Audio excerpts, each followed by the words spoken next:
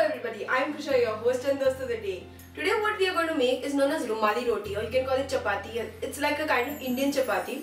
It's thin, tasty, and you can have it with any kind of curry or whatever. Very delicious, you find in all Indian weddings. The ingredients for our Rumali Roti are 1 cup maida, 1 cup wheat flour, 2 tablespoons of white til, salt to taste, oil and water. Now we'll knead the maida, the wheat flour and everything in equal proportion, make a dough, and then we'll make the roti. With the ingredients, we have kneaded the dough, taking equal proportion of maida and wheat flour.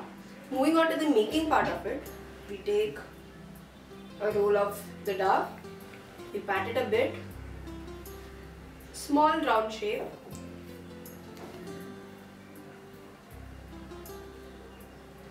then aside. We make one more of the same shape.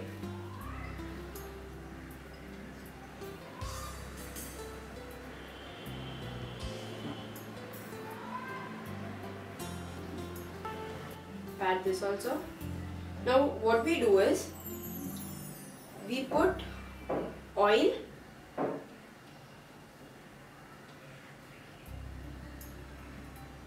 we apply oil to it, and our wheat flour. We have put wheat flour to it, and now what we do is we close it like a sandwich. So that what is it, by applying wheat flour and oil, it doesn't stick. And now, like a normal roti,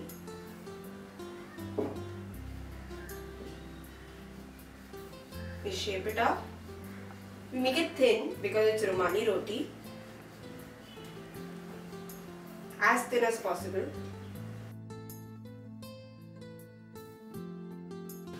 Now in between what we put is wheat flour. In case you can even put rice flour. Now put the handy thing like which you get available is easier. And then we cook it. The tawa is hot. We don't have to add oil or anything to it. Just take the Rumali Roti carefully. Put it, let it cook. Once it cooks, see now we have added 2 layers. We turn it on, we nicely cook it. 2 layers are formed after that.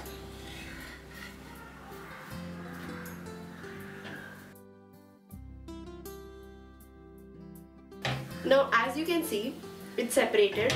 Our Rumali Roti, it's like separated into 2. And it's serving time. Now as you can see, our Rumali Roti is ready. It's like transparent, you know, you can see your hand through it. This is the way a Rumali Roti is supposed to be. The tasting part of it now, I get the tasting. So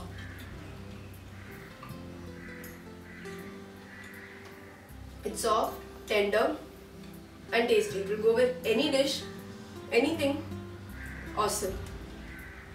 Now the tip of the day for our viewers, when you make curds for setting it, if you want it to set faster for fermenting it, put it in hot water, like dip the vessel in hot water in which the curd is put, and it's set in a faster basis. For more tip on, log on to aussiedeshi.com. Till then, bye bye.